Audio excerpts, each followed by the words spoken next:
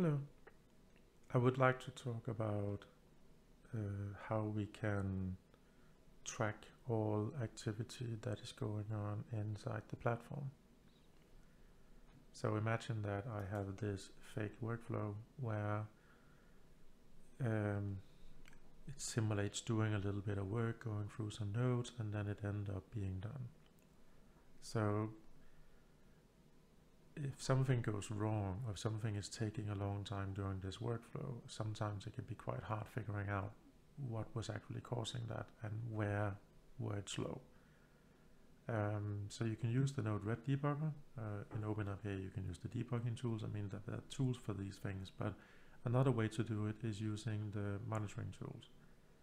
So if I go into Jaeger, which will show spans collected using OpenTelemetry collector, I will be able to see the run my workflow that I just did. And if I click it, I can see timing information about all the different nodes that was part of this workflow and how long it spent at each part and some of the properties of each of those nodes as it went through them. If I need a better overview of what the process actually looked like, I can create a graph that shows how it's initializing and then looping over some things using the switch node. I can do the same for OpenRPA, right? So if I run the MyCRM demo, which download MyCRM, downloads an Excel file, and then it types in these 10 random names into MyCRM to simulate the robot doing some work, I can still do the same thing. I can go to OpenRPA and I can find the workflow and I can see all the different activities that was part of doing that workflow. So again, now I have very accurate information about what was going on and how long each thing took. And I can also get a better overview of what it's actually doing. Again, it was setting up, downloading, and then looping over each of the entries in the Excel file. But one of the things that came lately is the ability to also track across different components inside OpenFlow. So imagine that I have a workflow which queries some entries in the database. I have that workflow here, and now you can see that it both spans OpenRPA and OpenFlow. So I now have the option to actually see that it started with sequence, it did a write line, it then did an OpenRPA query, and OpenFlow then handled that query, and then it went through the for each, right? And again, so this also spans to NodeRED, right? So inside NodeRED, I have this delay test, which basically just updates the payload, waits 2 seconds, and returns. And I can call that workflow from the robot. So here I can call delay test and I can type out what result I get.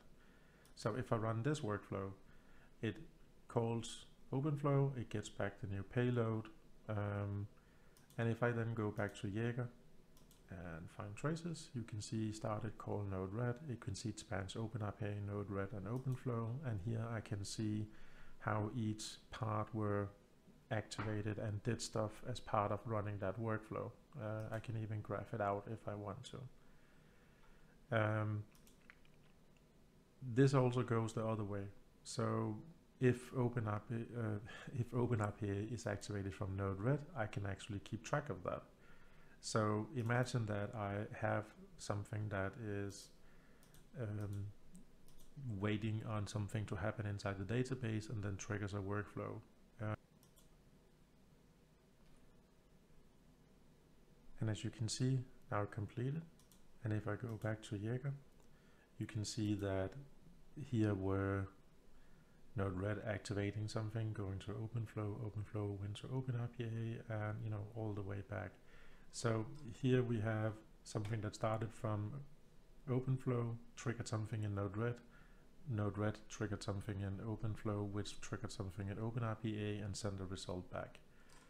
And again, we can see timing information about everything. We can see database requests, message queues, everything that happened, and therefore have a much better way of pinpointing if there are issues with timing or heavy load on something, or just something that takes too long. So the way this works is that all components are sending data to OpenTelemetry, and OpenTelemetry is then forwarding, in this case, spans to Jaeger. If you don't like the Jaeger interface, I do. You can also use Zipkin, or you can actually use Grafana. So let's say that I want to see what happened inside OpenRPA. I can actually make a query towards the Jaeger selector query and get the list of traces that actually happened. I can see how many spans is being sent, and if I then want to see what actually happened during that workflow, I can then actually see all the information inside Grafana. So we can actually now gather all our performance counters and all our traces inside Grafana. I generally think that using Jaeger has some benefits, but this is absolutely cool if you want to stay in just Grafana or just need really quickly to look up something. I hope that was helpful, and good luck.